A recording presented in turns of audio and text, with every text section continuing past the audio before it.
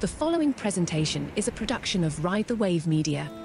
Step into the world of A's for Adversity, a podcast where we explore the journey of motherhood. Join us weekly as we navigate the intricate garden of self-discovery amidst the trials of motherhood. This is your space to nurture your identity and bloom. I'm your host, Jen Banks. Hey there, thanks for joining me on the podcast today. It is Gemini season, and what does that even mean? Well, I have Kambria Davis on today as our guest, and she is Daybreak's resident astrologist. She will tell us all things you need to know about dipping your feet into astrology and how it's a language, not a belief system. And I just love Kambria, so I can't wait to introduce you to her and to learn from her with you. I'm here with Kambria today of the Kaya community. How are you? I'm doing well. How are you? So good. I have so been looking forward to this interview. I knew even when I was planning out my podcast season that I was going to have you on for letter K because Kaya community and Kambria.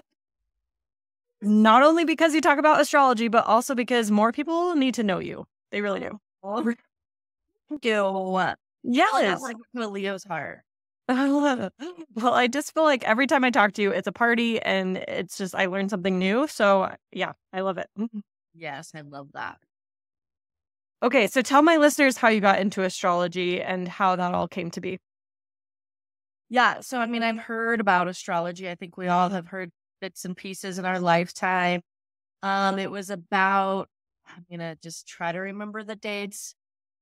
What year would it have been? It would have been 2017. So 7-ish years ago was really when I started getting into it. I was going through what I would kind of call like a total, it would have been considered maybe a midlife crisis, but it wasn't like my midlife. And I just had this week where I was just felt like I was dying and being reborn, and I was crying and just shedding like a decade worth of stuff. And my brother, my older brother who lives in Los Angeles, he's been into astrology long before I have. So he would say stuff and I'm like, oh, okay.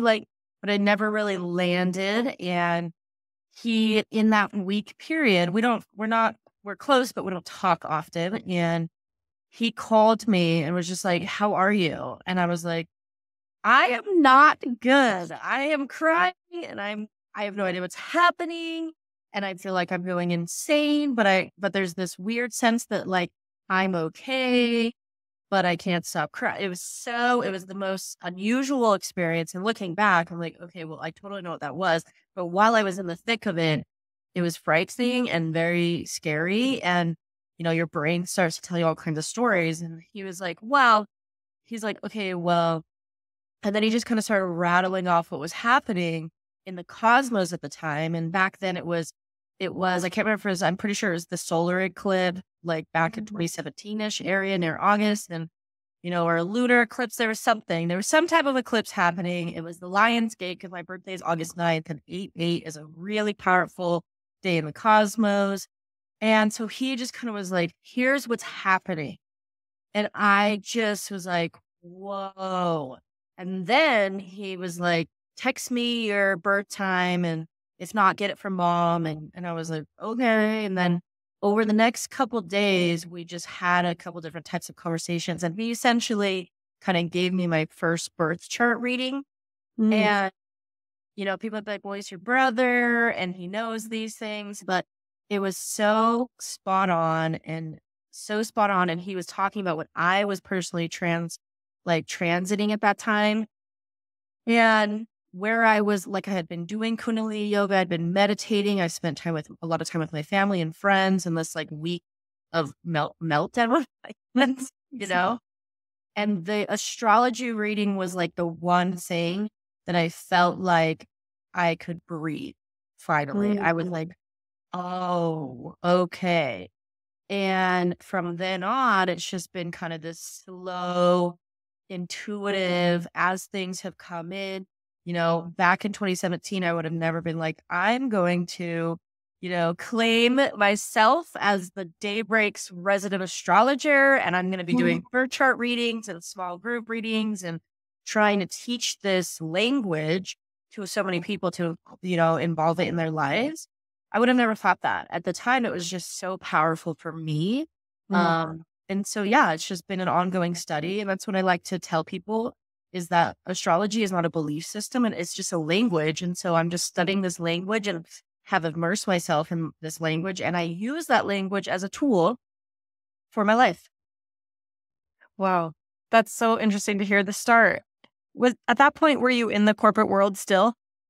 So I had just left. So yeah, I worked as a district manager for Journeys for a decade. And I had just left 6 months prior to that. And so that was the whole unraveling. So I had given my notice in December of 2016. Final day was like a week or so before Christmas. And yeah, I mean, I went from literally working 70 to 80 hours a week to, and I hadn't had my real estate license yet. So then I was like, I carried 2 phones. I worked all the time, and at that time, after I left, it went to pretty much silence. I went to one phone. I was not answering emails from 6 or 7 a.m. till 10 p.m. I was going to like school kind of when I was like surrounded and totally distracted 24/7 other than sleeping to total silence. And that is why 6 months later, a total shedding, Yes. Wow.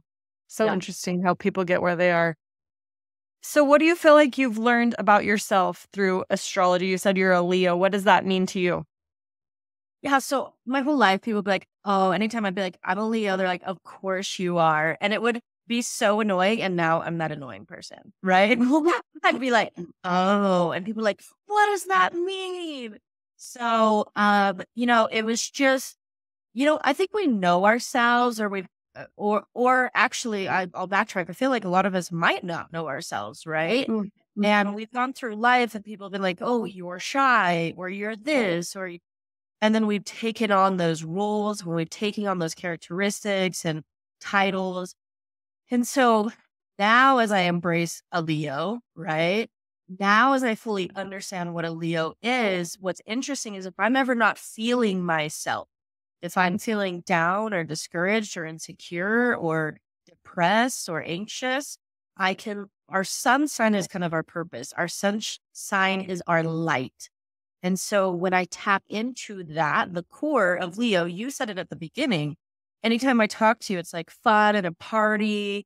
And that is the energy of Leo. Leo is the inner child. Leo season is in the dead of summer, right in the heart of summer. And what is everyone doing in the summer? Partying and boating and camping and, this, that, the other. And that's the essence of Leo. Leo's love, attention. That's why when you're like, oh, everyone needs to meet you, I'm like, thank you.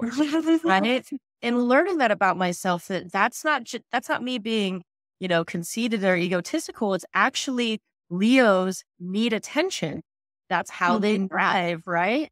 So, it's interesting because your sun sign is Sagittarius and Sagittarians seek truth. And your podcast, what you've done, transiting yourself into blooming, right, is about becoming true to who you are. So that's your purpose, your life. So yeah, when I'm like, instead of being like, I'm a Leo, there's 2 sides of every sign. Don't get me wrong, right? The pendulum, right? There's lots of Leos that are super self-absorbed. And then there's lots of Leos that are like, I don't want to be self-absorbed. So then they're not standing in their power. So when I teach archetypes, I talk about like the balanced part, but being a Leo and being told that my whole life versus being like, okay, what's the essence?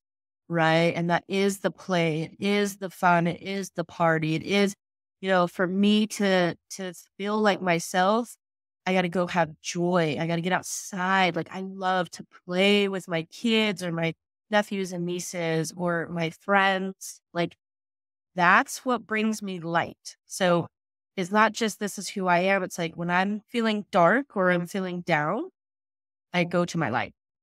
That's so good. I hired Kambria for a girls' night and she came over and did a few readings based on sun, moon, and rising signs for a little group of women. And it was so neat to just learn different personalities and how people are able to get back to that light. Because another thing you said about Sagittarius is they value freedom and independence. And a lot of times I feel trapped in motherhood. And so that was spot on. It's like, oh yeah, that no wonder. And I've always been kind of an independent person wanting to get away from my family and live, spread my wings and bloom. And so, yeah, just every time I hear things like that, it just rings true, the parts that, resonate and that we keep. And I love too when you say, oh, we need to get that person some help if they aren't living in what's true to them and what rings true. So all of the good things. What are some examples of people not living in their power, maybe? So when I do birth chart readings, like people can use astrology for a lot of stuff, right? You can, astrology again is not a belief. It's just it's a tracking system, right? 200 years ago when all the planets aligned like this, there was the French Revolution and we're in similar times. So it's just a language and using that. So when I do birth chart readings, when I say like, oh, let's help that person, or I try to do it from a standpoint of like, what is your soul's essence, right? Like from the moment you took your first breath, there were energetics that were hitting the planet. And we've talked about this, I use the moon example. Somebody can find it in a different podcast, but the energetics are there. So this is not made up and we want to try to define ourselves. It's like, these were the energetics that were happening. These were the imprints. This was the influence on us. So, each sun sign, because that's usually where I tell people to start, that's people's light, right? So to you, you talk about, you have felt and can feel trapped in motherhood. Now that's if moms are being really honest with themselves, I would say, go on a limb here, but I would say most women and mothers would say that they feel that at least at some point in time. Now, you being a Sagittarius and Aquarius moon especially is going to feel that significantly more. But when we feel things so intensely, often we look for solutions, right? Where we look for, how can I work with that? So you have an ability to work with something that some people are affected here, but it affects you very deeply. One of the biggest signs that I probably talk to about what they should be doing or what will help them are beautiful water signs.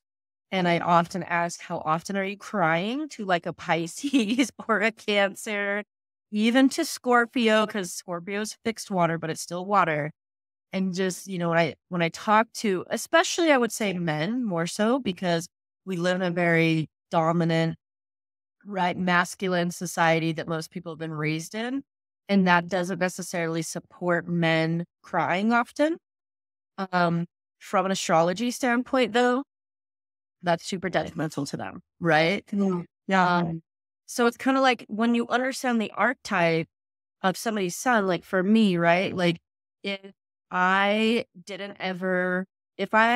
like being on podcasts, being in front of people, talking in a microphone, those things are what brings my light out, right? Somebody's like, what do you do for a living? Oh, if I worked from home and I had like a really dark office and I never spoke to another human, my soul is going to die. And that would work well for a handful of other signs.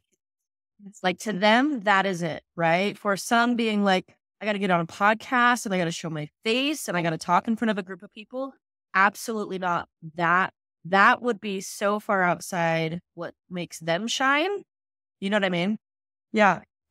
Yeah, that's the other example I thought of, is thinking about someone's job or employment is what, is it a good fit for their soul, their sign, their sun, all those things? Because I feel like sometimes we just get in the habit of going and doing and into the routine and the grind, so to speak, but we're not truly happy if we haven't looked at what truly is our soul's calling. So that's good. Well, so many people go through that at some. It is not going to go away, right? I did a birth chart reading for this guy yesterday in Phoenix. Again, never met the guy. I don't know him. Didn't look him up on socials. He was a referral from a referral from a referral, right? So, and I have no idea, but what his chart was telling me was definitely sharing that he should be in some type of healing space, right? You should be an energetic healer, potentially trauma therapist, this kind of stuff, right? In a healing space. Okay. And there's multiple things. So then I asked, like, what do you do for a living? And he's like, oh, I manage a huge sales team for long-term apartment rentals or something. But what eventually, but he's like, but I feel something shifting and changing. Right. And I'm like, okay, well, here's where we're looking at your sun sign. And he's like, okay, yeah. Right. I don't know this guy from anything. And so I'm just seeing the chart and it's lining up and he's feeling it. He's also dealing with stage 4 cancer and going through this like really big healing journey.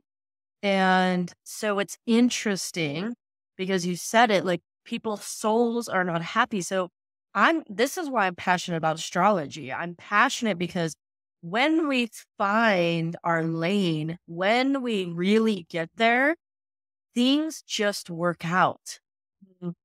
Yes. Things work out. We get promoted or we find more abundance or we just find more peace. And you're right. We get so conditioned. We just kind of go, we just get autopilot. And being in tune with your birth chart or knowing these core characteristics, it's just like, because we'll all veer. It's like, okay, cool. What feeds my soul? And then how can I make changes, especially in a job, especially in a career where we spend so much of our time, Yeah. And I think you said it too. Timing is a huge thing as well with this man. He felt like it was a transition period and you had a transition period and maybe it was a good fit for a while and that's what you needed to learn and grow. But then once it doesn't serve you, then you can pivot. So. You are dead on the money. Yeah. Because we have to be ready. I mean, when I was working in corporate America, I was like, dude, this is it. I'm going to be a district manager. Then I'm going to be a regional manager. I'll be the VP someday. Like, I was like, I love this company. Like I was drinking the Kool-Aid, right? Now my whole life was planned out. And had somebody told me, however many years ago it's been now, like, hey, you're going to be doing energy work and astrology and you're going to be used, I would be like, what are you talking? I don't even know what you're talking about. Like, what foreign language are you speaking to me? And I'm not going to be doing that because that's weird. And your work ethic picks everything. And that's just absolutely not how it is. It's not. But this is like it's like a secret. I feel like there's this secret that I'm trying to share with people that I want people to have that has massively impacted my life for the better. And I just want people to be able to know because, but timing is everything. We have to be willing and ready. And it's unfortunately as humans, we do this thing where it's not until we're sick or we are so sad, so depressed that often turns into some form of disease that our life is just a complete mess. And then we're like, okay, something needs to change, Right? Dang it. If only we'd known this sooner. Yeah. But yes, like you said, timing. Great. Well, thank you so much for giving us an introduction to all of this. So like you said, it would be a good idea to start with your sun sign and then a birth chart reading from there. Is that what you'd recommend? Yeah, I definitely, of course, I'm going to, plug myself when I get an opportunity. But I would say start with a birth chart or do what you did. Get a bunch of friends together. I can come do like a small little reading. We call them your big 3 or your main 3 in astrology. Like getting familiar with those because I get it. People hear about it and it was kind of the same for me. I wanted to know everything. As soon as I started learning, my brother was teaching me. I wanted to know everything, but it comes in layers, right? It's like, and take Spanish in a couple of years of high school and you can maybe get by. But then if you were to travel to a country, if you were to live in a country that Spanish is the language and then be with the people and then you understand so everything gets layered. So it's like, start with your sun sign. And most people are learning about the archetype via Instagram or TikTok. And while some of that's accurate, a lot of it's not. It's clickbait, right? Like, oh, get more clicks. So I would tell people, like, if you're interested, I do birth chart readings, start there and then see how it resonates.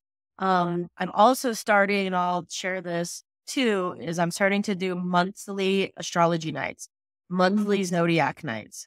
So whatever season we're in, which is currently Gemini, I will hold a night at Biscott's or somewhere in our community, and you can come learn about Gemini. And even if you don't have Gemini, you're going to meet a Gemini, maybe raise a Gemini, marry a Gemini, whatever. But nonetheless, the energetics of what's happening to the planet are Gemini energy. So then it's like, that's a great place too. If people are too scared for a reading, is just like start to learn the archetype of each zodiac. And then you can start to implement things into your life. That's so good. Well, thanks for making it digestible. It's a lot easier to take, once it's like, yeah, just a little bit at a time. We can do that. Yes. So good. Well, and then you have your own podcast too. Where can people listen? Oh, yeah. The Kaya podcast with Kambria Davis, and Kaya is Kaya. Kambria is with the K as well. I've found it's easier for people to just search for Kambria, Kambria, anywhere on their podcast platform. Because when you search for Kaya, myself included, it took me like 10 minutes to find the podcast. Yeah. So yeah, I mean, and I talk about like how I got into it and my background. And then my intention, hopefully, is to do like little 5 or 6 minute podcasts each season.